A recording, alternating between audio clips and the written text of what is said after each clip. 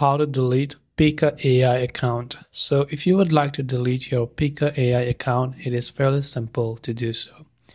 First, open your browser and go to pika.art, and this is the interface that you will see. Make sure to log into your account.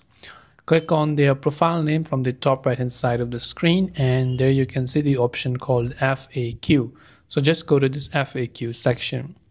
From this FAQ, here you can see the option, how can I delete my Pika profile? When you open it up, it says email us at support@pika.art if you really want to say goodbye to your account.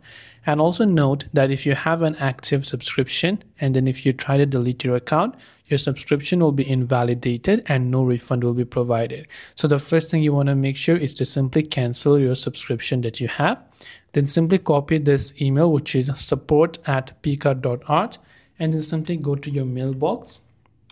In the recipient folder, you simply want to paste that particular email address and let them know that you would like to request a deletion of your account. Give them the email of the Pika account that you have and tell them that this is the account that you would like to delete.